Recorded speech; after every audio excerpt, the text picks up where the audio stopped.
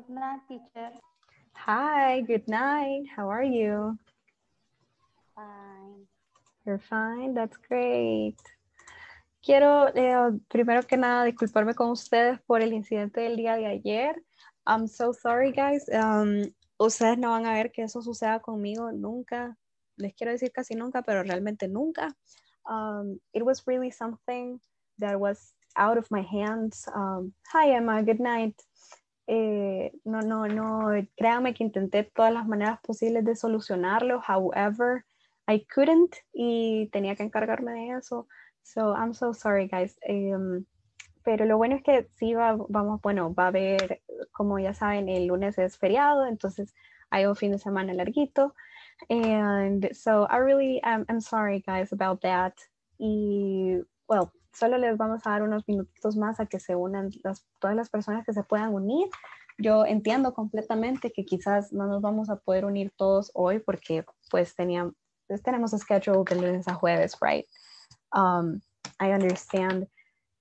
Sin embargo, sí traigo ahora algunos topics y más que todo vocabulary, porque hoy tenemos vocabulary súper interesante. Tenemos health issues, son temas de salud.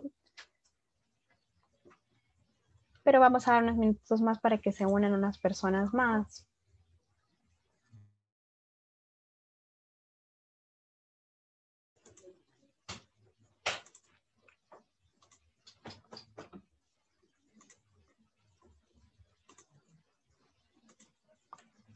Also, guys, les quiero pasar este link. I have this link for you. Este link es de un diccionario. No les puedo mostrar la página web por motivos de fuerza mayor, pero I do want to share this link with you guys. Este es el link para Merriam-Webster. And this is a dictionary, es un diccionario completamente en inglés. Lo voy a volver a mandar para la persona que se acaba de unir. Entonces, I think it's super important que we surround ourselves, que nos rodeamos del inglés. So that when, por eso es el tema, no es el tema de este día, pero es el motto de este día, lo que nos mueve este día y, bueno, es viernes para que estemos moviditos. It's building a better vocabulary, porque podamos conocer todas las reglas de gramática del mundo. And as I always tell you, como siempre les digo, la plataforma es su base para todo. However, podemos conocer toda la gramática y todas las reglas del mundo, pero si no tenemos un buen vocabulario, no nos vamos a saber expresar o no le vamos a entender a la otra persona. So it's very important that we have a good vocabulary. And in order to do that, what I would like for you to do, lo que me gustaría que hicieran es que cuando no sepan una palabra, no la traduzcan, sino que busquen la definición en inglés. So you can understand what it means. Puedan entender qué significa y no solo nos acostumbremos a decir, teléfono, cell phone o bag, bolsa, right? Sino, okay, what is a cell phone? Okay, it's a device, es un dispositivo. It's a device that helps you to make calls and to send messages and communicate with other people. ¿Qué es que me digan lapicero? Que no, lapicero, pen, no. What's a pen? Okay, it's a tool that helps you write down things. Ese ejercicio les puede ayudar muchísimo. Igualmente, yo les comentaba en otra clase que yo a veces, bueno, yo trabajo pensando en inglés todo el día. So, that's very important que you think in English, right?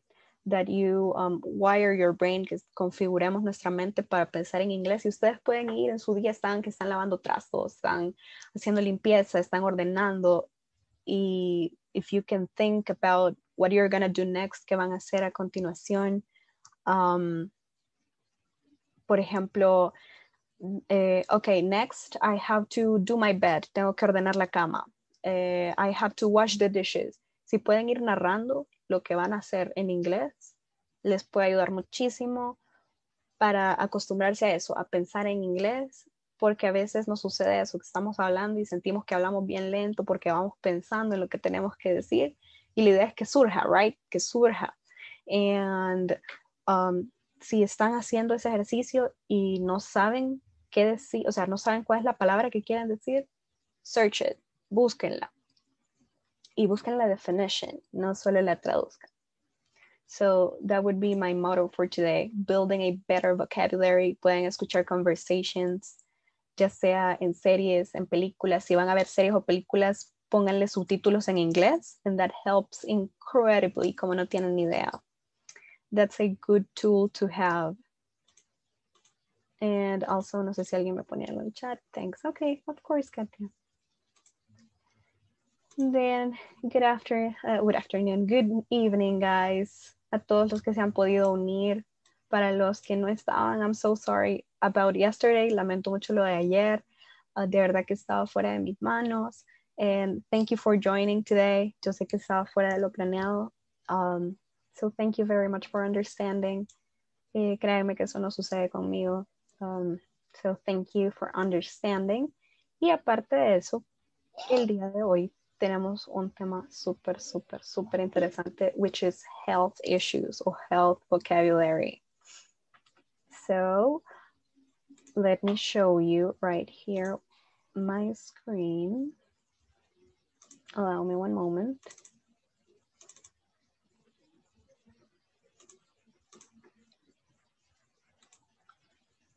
Permítame un segundo, guys. Here it is. Okay.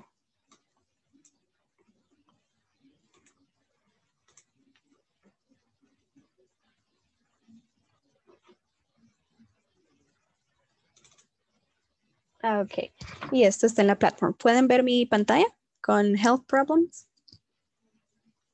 Yes, teacher. Yes, teacher. Yeah. Thanks. I love to hear that. Love to hear that. So, let's see. Vamos si puedo ver los participants. Yes, okay. So, I would like to ask you que me digan, please, un topic o una palabra referida a salud, referred to health, que no sepan cómo decir y que quisieran saber cómo decirla y me la pongan en el chat ahorita. Y las vamos a review.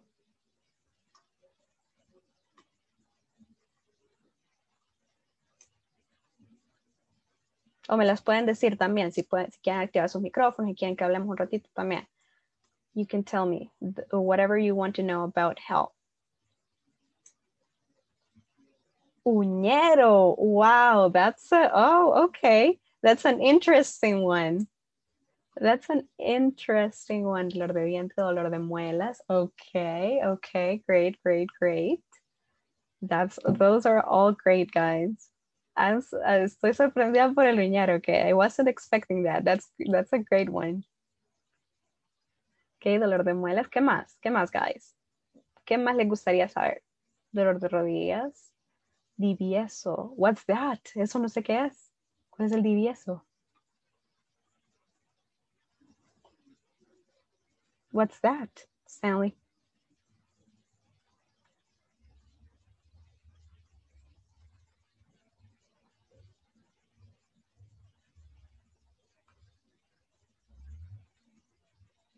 Veamos. Desmayo. Okay, that's interesting. ¿Qué más, guys?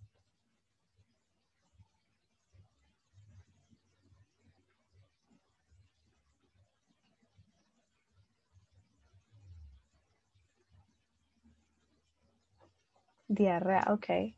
Diarrea es igual, diarrhea. Solo que lleva H intercalada, ya la vamos a ver. All right, let's read the lesson objective. Can I please have Gloria read the lesson objective? Please.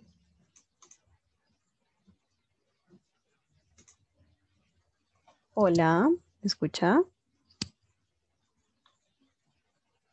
Hello, teacher, perdón. Okay. Don't worry. ¿Me puede por favor leer, Gloria, lesson objective? Creo que está mute. Good evening, teacher. Ok, Hi, good perdón. evening. La pantalla, ¿verdad? Sí, el lesson objective. Link a dice vocabulario.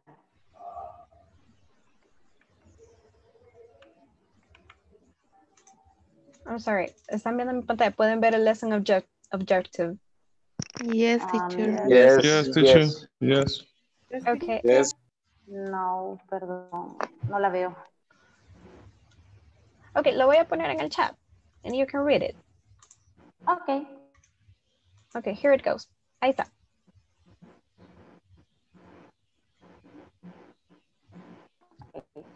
In the session, you will learn vocabulary for common health problems as well listen to a conversation where the new words will be practiced. Okay, aquí hay una palabra interesante, guys, que creo que no se las he mencionado. And this is interesting porque esto causa confusión más adelante. Así que es mejor se los voy a decir ahorita. This is fun. Okay. ¿Saben ustedes cuál es la diferencia entre this y this? This, Es este, and this. Singular. este y esto. Awesome. This, Singular. Y plural. en plural. That's correct. Excellent. I'm glad you guys know that. He conocido personas que han llegado a, wow, o sea, a graduarse de inglés y no saben esta diferencia. So that's really good that you guys know that. Porque ya he, por ejemplo, leído people that would write down these problems. And that's not correct porque problems está en Plural. Singular. plural. Plural. Plural, that's correct. Plural, varios, right? More than one. Yes. Singular, one. So that would be these problem. This plural. Y se dice igual, right? Se dice igual. This, but singular and singular and plural. That's correct. Thank you, guys. Uy, I'm sorry. Okay. And then let's review the ones that the platform gives us. Can I please have Oscar read the common health complaints que nos da la plataforma, estos 8? Habak, this is the headache and the hair, dolor de cabeza. That's correct. A batch is the movie and the espalda, dolor de espalda. Yes. Oscar, solo un segundito, Oscar, please. Thank you. Okay. Whenever we read cualquier dolor and we read this is ache. Ache. So that Okay, would be, ache. that's correct. So that is a headache or a backache. A headache, a backache. Backache, that's correct. Backache, what is the backache? Backache is, back is espalda. Backache, backache is baja, okay. Yes, that's correct. Okay, that's it. All right, let's Backache. continue. Okay, backache. Yeah. Headache. Mm-hmm.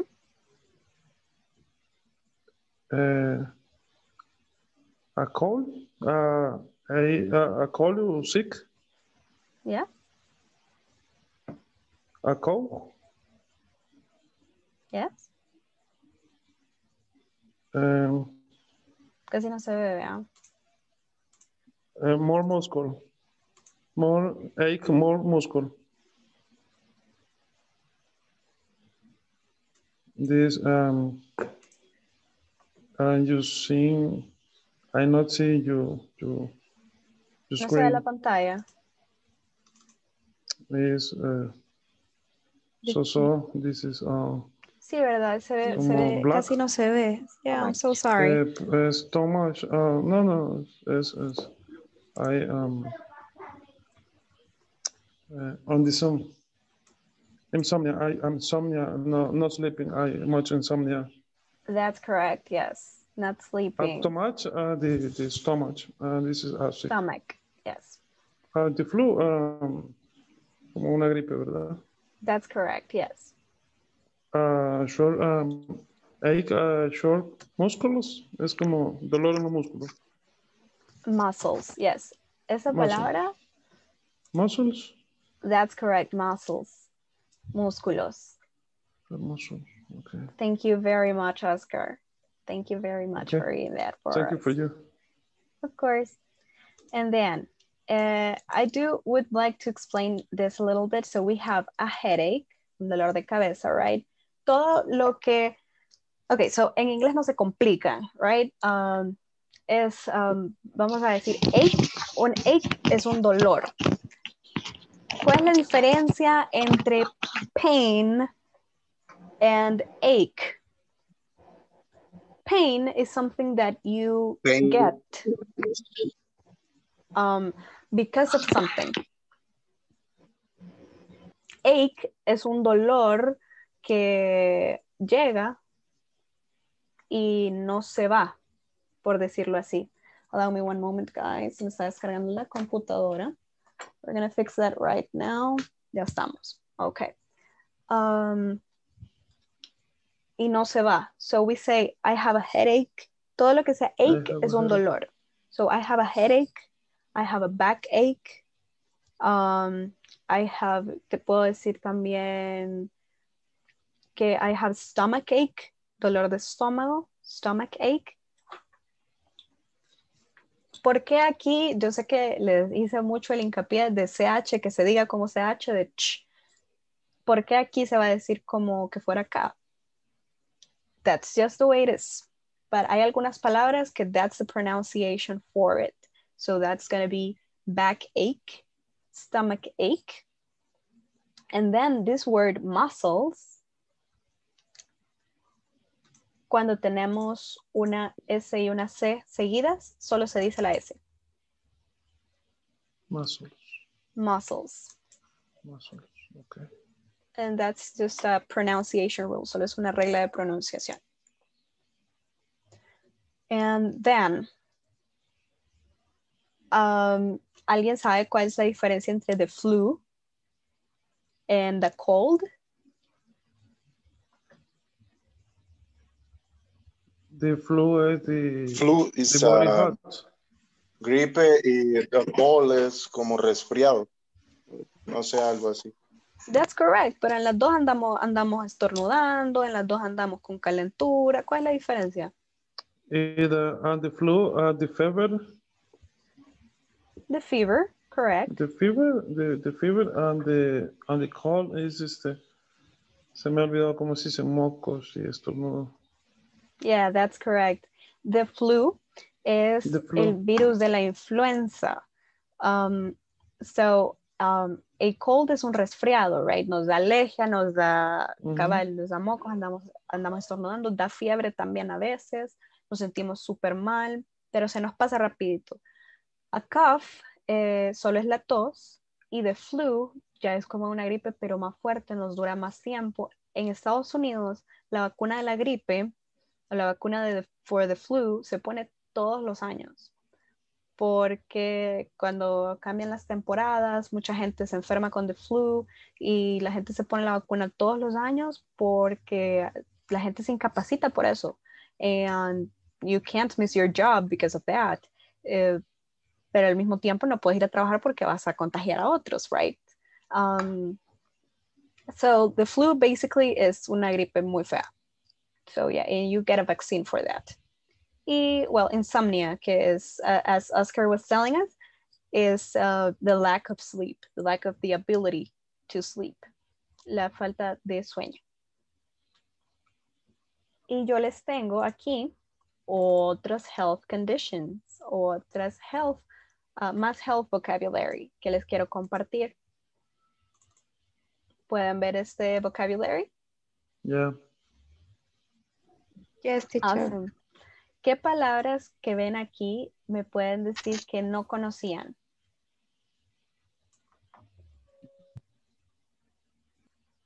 O que les gustaría que viéramos. Esto igualmente Teacher. se los voy a mandar siempre por WhatsApp. Bleed. Illness. Bleed. Believe. Ahorita se los marco. Bleed. Illness me dijeron también, sí. ¿Qué más? Which one? First aid.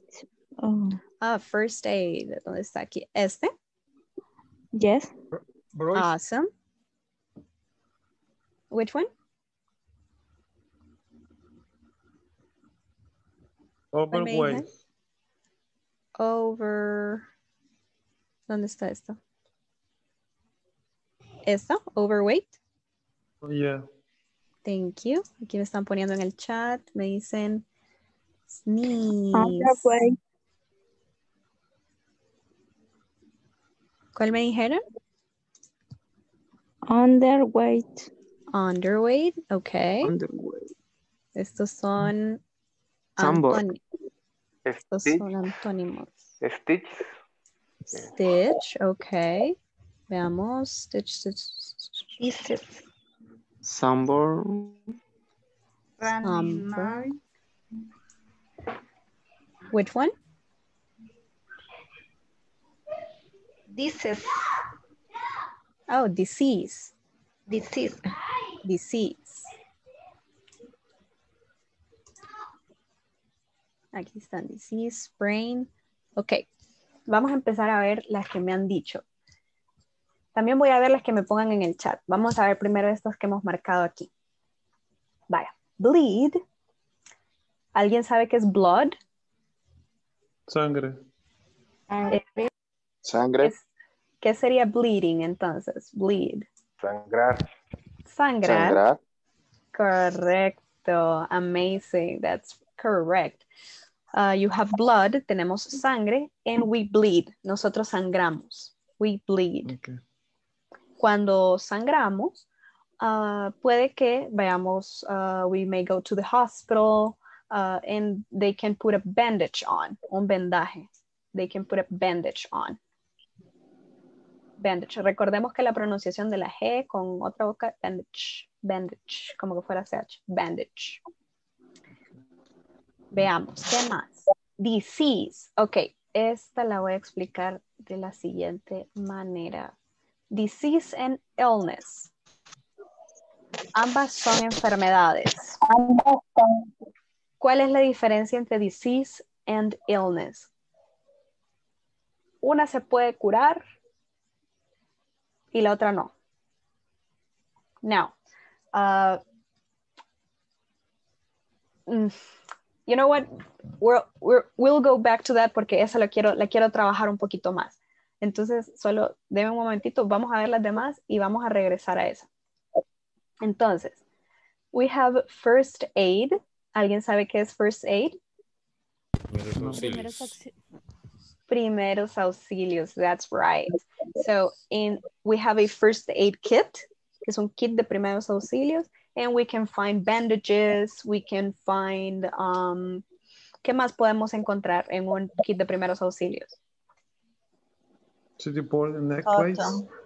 Aspirin. Aspirin, that's correct. Alcohol. Alcohol. Bandage. Bandages, that's correct. Cotton. Cotton. That's correct. Cotton.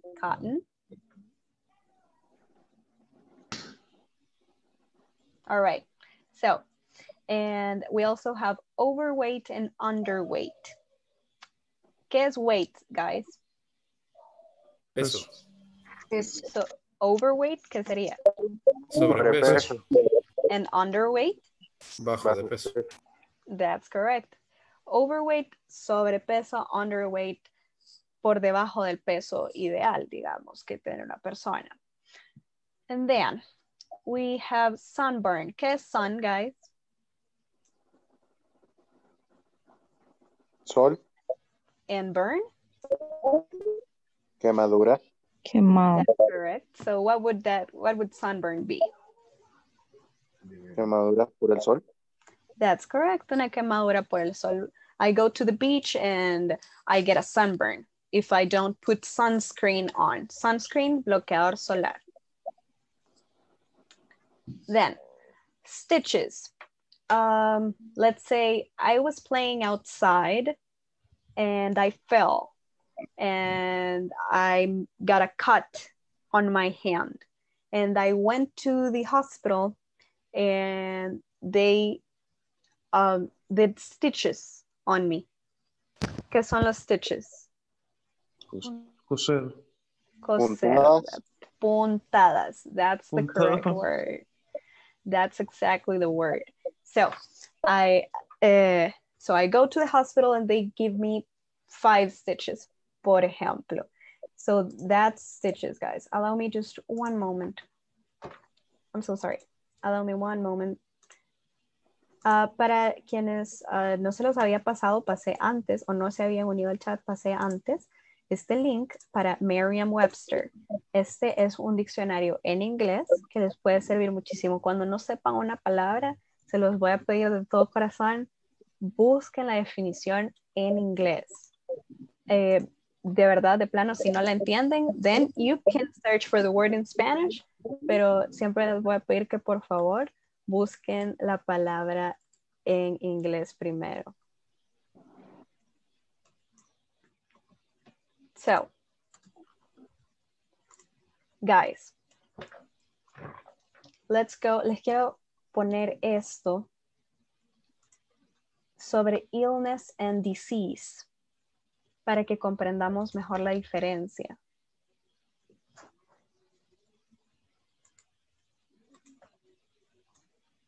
Aquí les tengo esto, porque esto es un poquito más, yo siempre les digo, siempre yo se los podría solo decir, but I want you guys to actually understand, and I think it's very important. Okay. Aquí lo tengo ya. Teacher, Yes?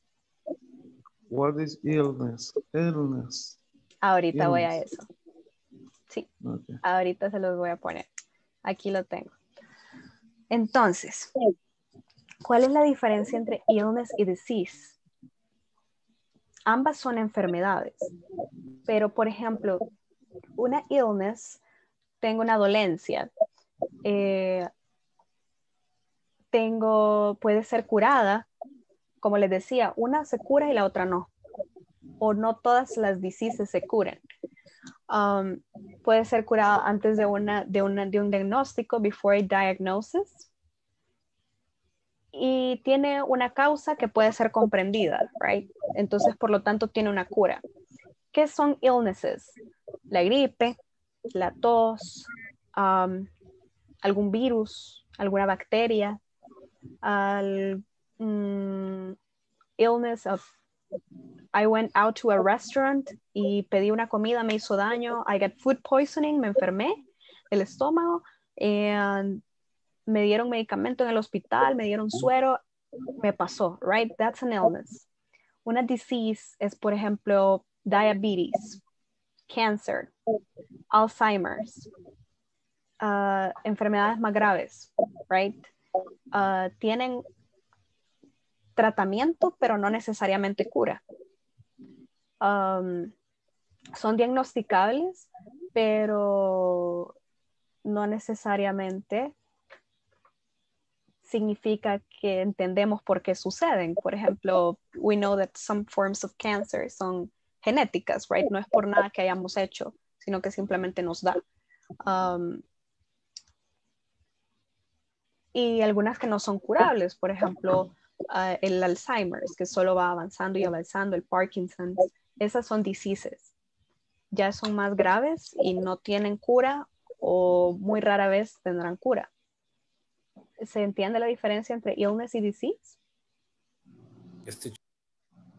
Yes, teacher. Thank you. Yes, teacher. Of course. Thank you. Veamos. Son crónico-degenerativas. Yeah, Exacto, son crónicas. Algunas no son degenerativas, pero sí ya no, pues, there won't be a cure. Hay algunas que sí son degenerativas, como por ejemplo la osteoporosis. Son esas, las diseases, they can be treated, but not cured, right? Ahora, regresemos a la otra imagen. Me habían dicho también en el chat que viéramos qué otras palabras veamos. Stitches. Ah, sí, stitches, decíamos que eran puntadas. Let's see, me decían sneeze. ¿Alguien sabe qué es sneeze? Rodillas. No. Sneeze. That's sneeze. Esas son las knees. Pero sneeze, veamos si lo vamos a marcar aquí. Sneeze. Sneeze. Esta.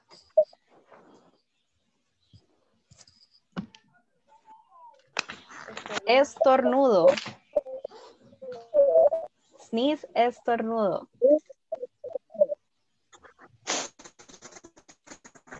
So when I have the flu, I'm sneezing a lot. I'm sneezing and I'm sneezing, or I have allergies and I'm sneezing. Eso es estornudo. Estornudar, sneeze. Veamos.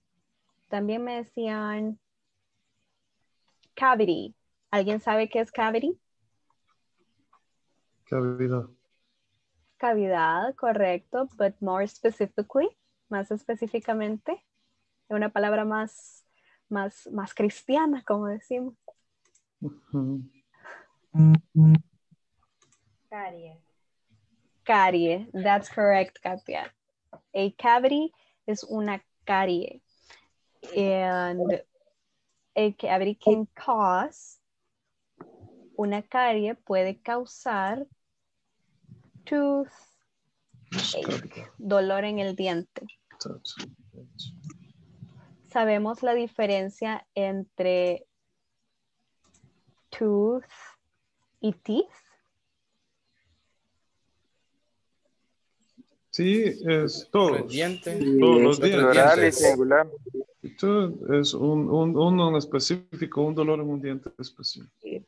That's excellent, guys. Ya ahí no dan clases porque no quieren. That's amazing. That's excellent. Tooth, un diente. Sea el diente que sea, right? And teeth, todos los dientes. En conjunto. Veamos, ¿qué más? Veamos. Cavity, sickness. Okay, so sickness. Veíamos que era illness and disease. Sickness, en el rango, estamos hablando que vamos con una sickness cuando tenemos un malestar. I'm sick. Eso es lo común decir. Estoy enfermo, I'm sick. Sick, I'm sick. I'm sick. Estoy enfermo, I'm sick. I can't go to the party, I'm sick. No puedo ir a la fiesta, estoy enfermo. O I can't go to work, esa no gusta más. I can't go to work, I'm sick. Estoy enfermo. I have to go to Social Security para que me den el permiso. Okay, let's see.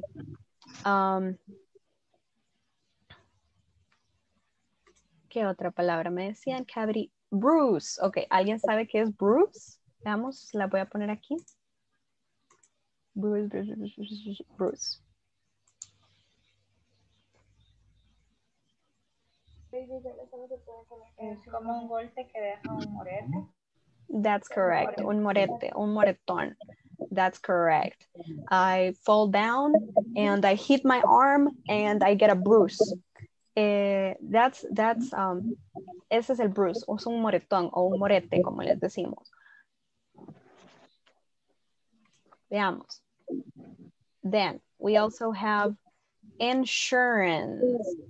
Okay, does anyone know what insurance is? ¿Alguien sabe qué es insurance? ¿Está de aquí?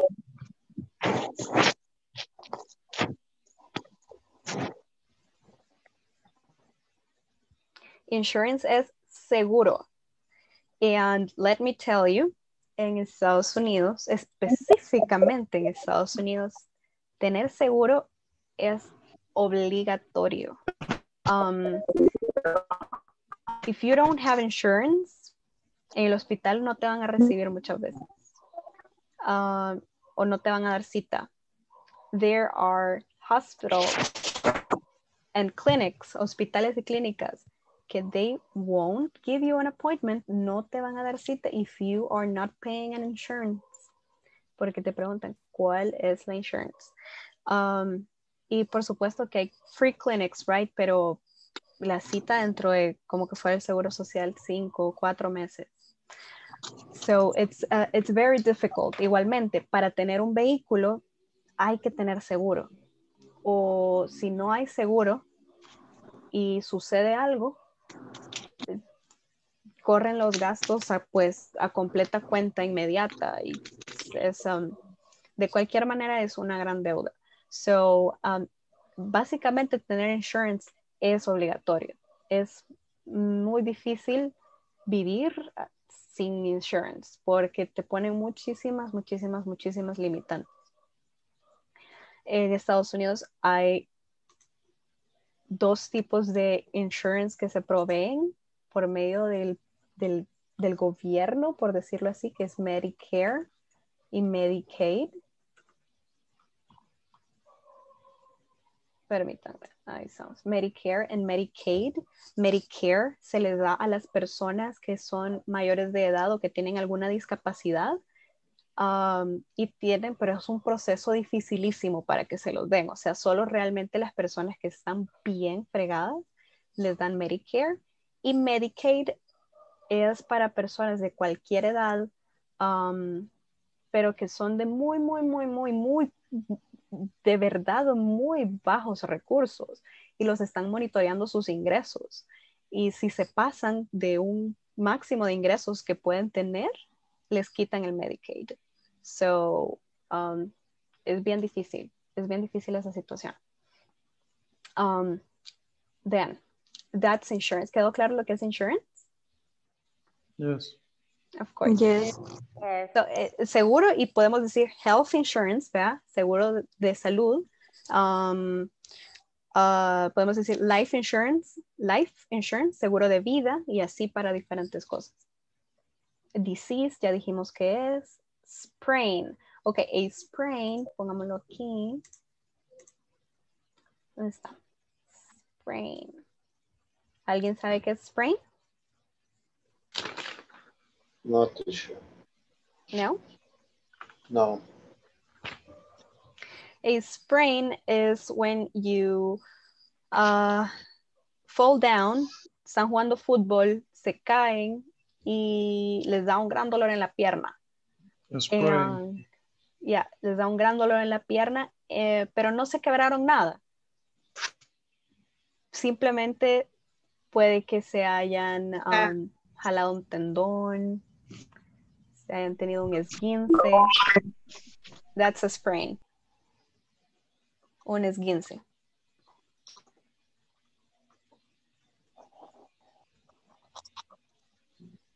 All right. Is there any other word que quisiéramos saber? Aquí me han puesto, quiero ver, somnoliento,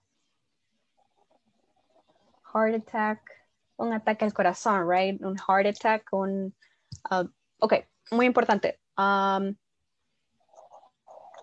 ¿Ustedes dirían que heart attack es paro cardíaco?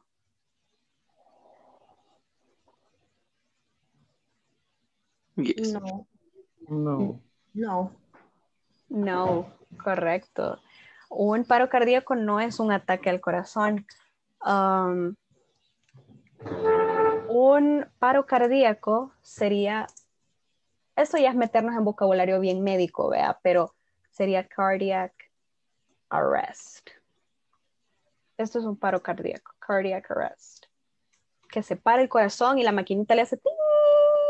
That's cardiac arrest. And then un heart attack es un ataque al corazón, o sea que va muy rápido o muy lento, o está alertando el corazón de que va a dejar de funcionar. Y ya cuando ya se para ya es un cardiac arrest. Veamos. Entonces, Teacher, ¿sí? attack es diferente a infarto o es parecido. El infarto es un heart attack. That's correct. Okay. That's correct. Teacher. Y taquicardia. Taquicardia es taquicardia. Es igual. Solo que se escribe así. Se escribe taquicardia. ¿Sí? That's good.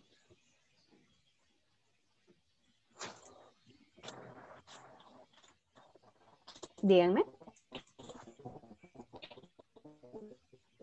Alguien me va a preguntar algo. You can ask anything, guys. No hay preguntas erróneas. Anything you want to know, I can help you, okay?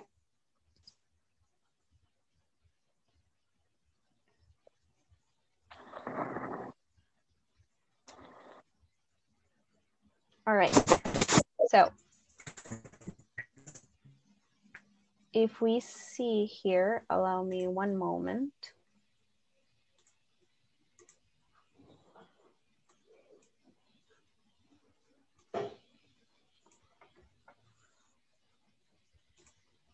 Ahorita no pueden ver mi pantalla, ¿verdad? Pero ahorita sí. Ahorita sí ya, ¿verdad? Ok. Voy a poner aquí los que nos da la plataforma para que los veamos también, porque yo sé que casi no se ven.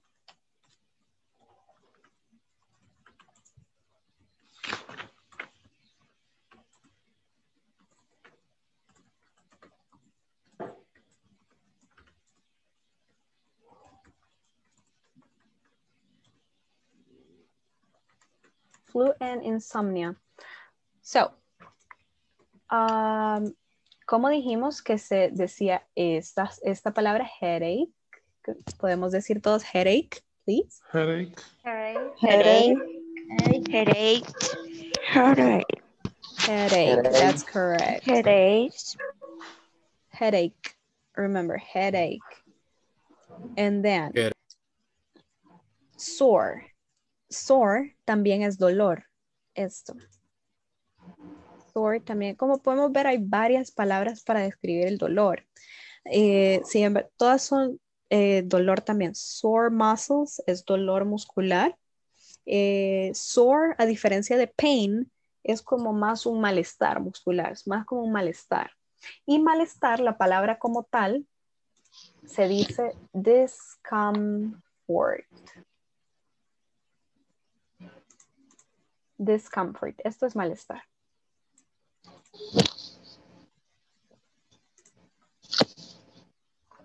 Now, how would you pronounce this word, guys? Go. Oh. Go. Cough. Cough. That's correct. Let's pronounce this as cough. Why? Porque cuando tenemos las letras GH al final de una palabra, las vamos a decir como si fuera una F. Enough. Exacto, como enough. Cuando tenemos GH, vamos a decir que es una F. ¿Quién me dijo enough? Me, teacher. Awesome, that's perfect. ¿Quién más me puede dar otro ejemplo? Veamos, tenemos enough, tenemos cough.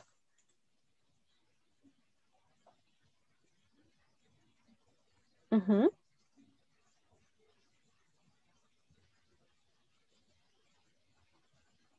Laugh. Laugh.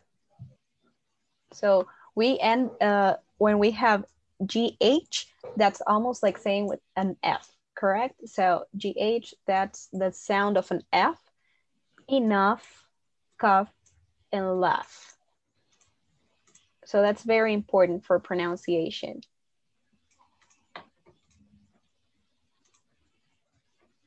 Now, let's see.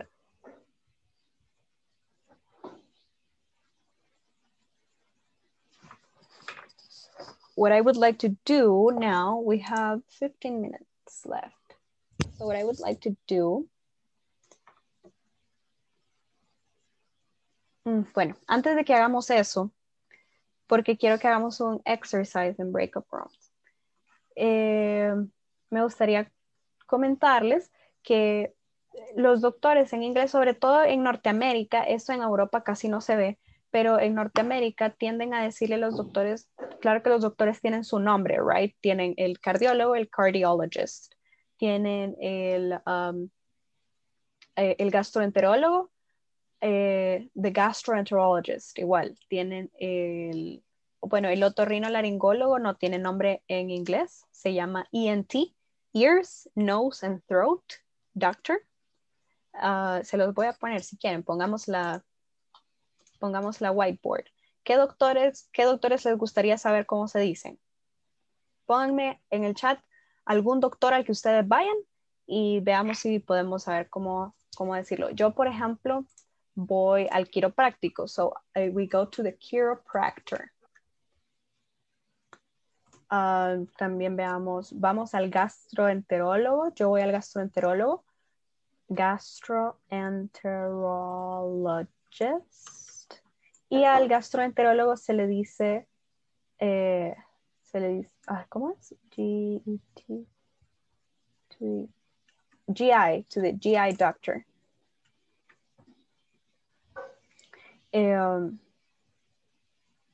Veamos, ¿qué más? También tenemos a los psicólogos, tenemos psychologists. Bueno, los psicólogos no son doctores, pero sí pongámoslos. Psiquiatras, sí. Los psiquiatras, sí, correcto. Vamos a poner psychiatrist.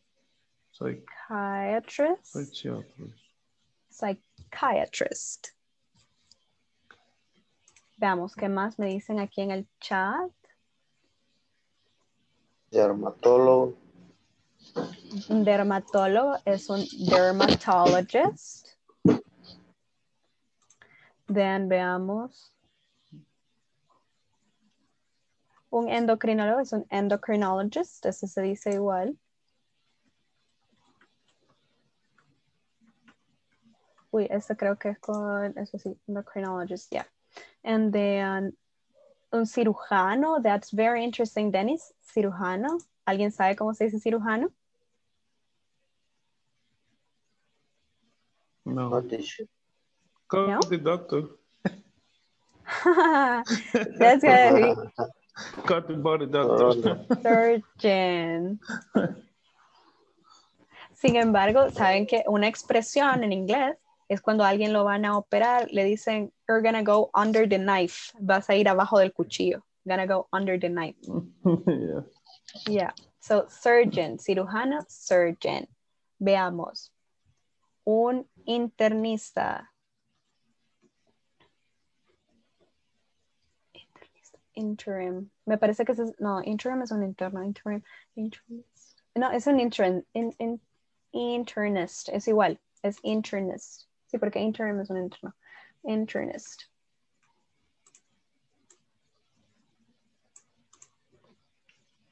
And then veamos el optometrist. El optometrista es lo mismo. Optometrist.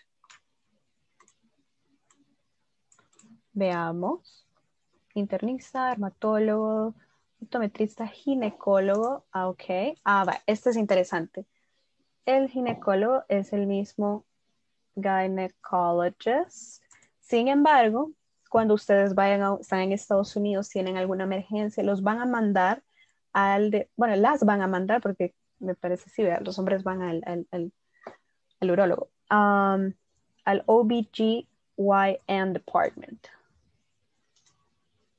Y este es el departamento de ginecología y obstetricia. Y nunca les van a decir gynecologist, sino que les van a decir solo, ok, OBGYN.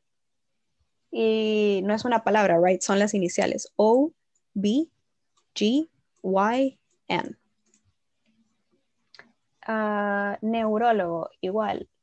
Neurologist. Lo voy a poner a pronunciar. Espero que me estén poniendo atención. Ya lo voy a poner a pronunciar. Ortopeda, teacher. Igual. En este caso,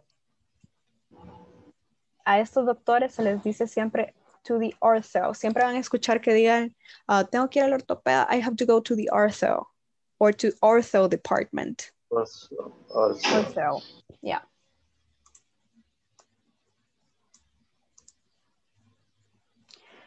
Then, ¿qué más me decían? Endocrinólogo, cirujano, dermatólogo, internista. All right, that's very good. And then yo les voy a poner aquí también el otorrino. No les voy a poner todo porque es muy largo, pero el otorrino ya ustedes saben cuál es. El que ve oídos, nariz y garganta. En inglés no se complican y este se llama ENT. And ENT stands for significa que las iniciales significan ears, nose, and throat. Entonces, a este doctor se le llama ENT doctor.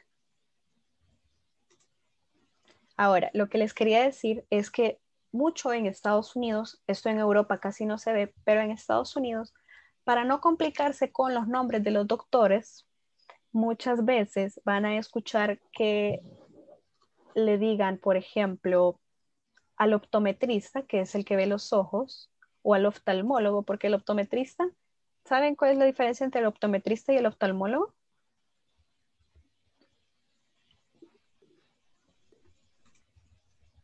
El oftalmólogo es el que opera y el optometrista solo evalúa.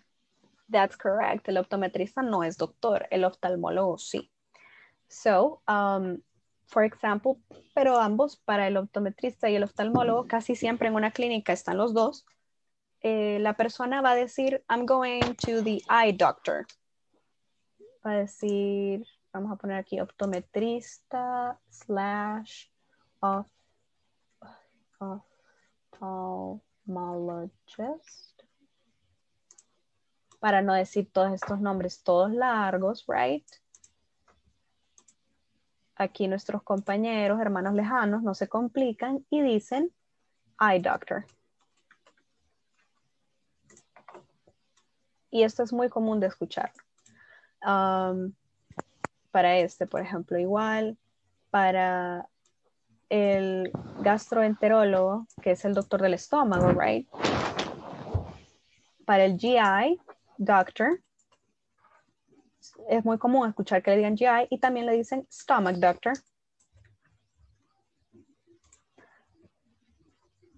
Para el ortho,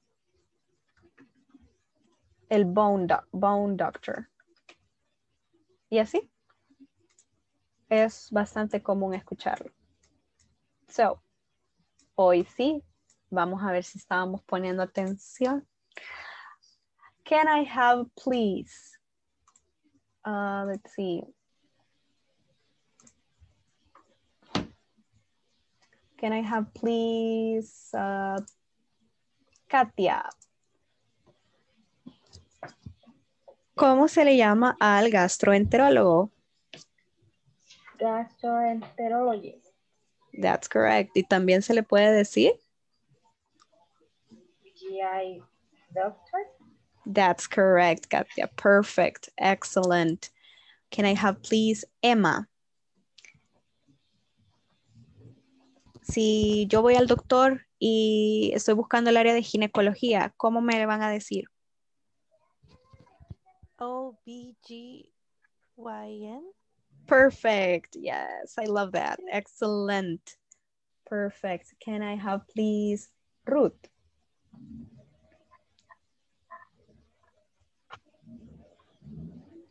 ¿Cómo le llamo al neurólogo? Neurologist. Neurologist, that's correct. Hagamos de cuenta como que no está ahí la E. Neurologist. And let's see, can I have please Fabricio? Me duelen los oídos. ¿A qué doctor debo de ir? Al ENT doctor. ENT doctor, that's correct. To the ENT doctor. ENT doctor. That's correct. Let's see, can I have Oscar? Tengo la piel súper fea. ¿A qué doctor tengo que ir? Oh.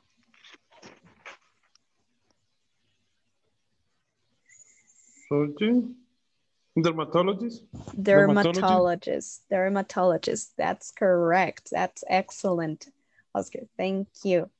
And can I please have Hugo? Yes, Hugo. Quiero ir al endocrinólogo y estoy en Estados Unidos y no sé cómo se llama. ¿Cómo le digo al endocrinólogo en inglés?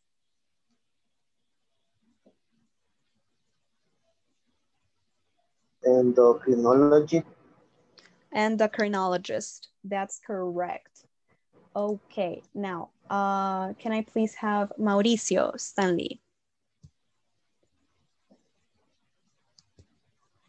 Vamos a volver aquí ahora. Yes, estoy en un hospital en Inglaterra y no sé cómo decir en inglés que me duele el estómago demasiado. ¿Cómo puedo decir que me duele el estómago?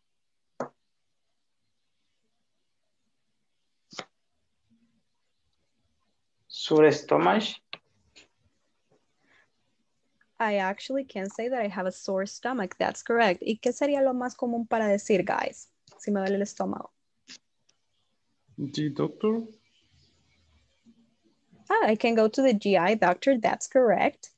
But si tengo dolor de estómago, I have a stomach ache. That's correct. I have a stomach ache. And I go to the GI doctor. That's correct. Bueno, aquí nos iríamos de un solo al gastroenterólogo, vea, porque vamos más directo, pero allá nos tocaría ir al hospital y que ir a emergencias o que pedir una cita con un doctor principal y que el doctor principal nos refiera. Vieran que es peor que el seguro social de aquí, pero bueno. Can I please have Dennis?